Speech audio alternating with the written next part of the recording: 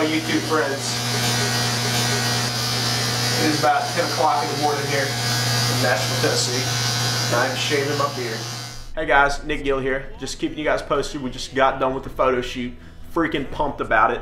When I got there, I was like immediately like in awe and just completely thankful of how many people were helping out and how many people, like I had people steaming shirts and like I had people primping my hair and like I'm not used to that, you know. David, being the incredible photographer, showed up and we had probably some of the best pictures like I've ever seen in my life taken. We chose David because he just has the ability to make the pictures look so pro, like fresh out of like a magazine. And best haircut I've ever gotten in my life by Kristen Cook. I had a little beard trim action going, and we had a makeup artist come and make my face look like a birthday cake. We had Japanese eye drops put in my eye to the point to where I was like, wow, like pretty much blinded, but it made them look really white or whatever.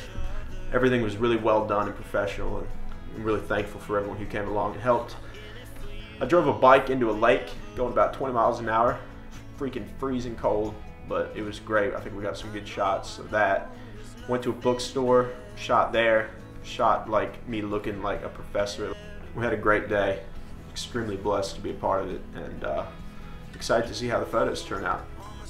Have a great night. Peace.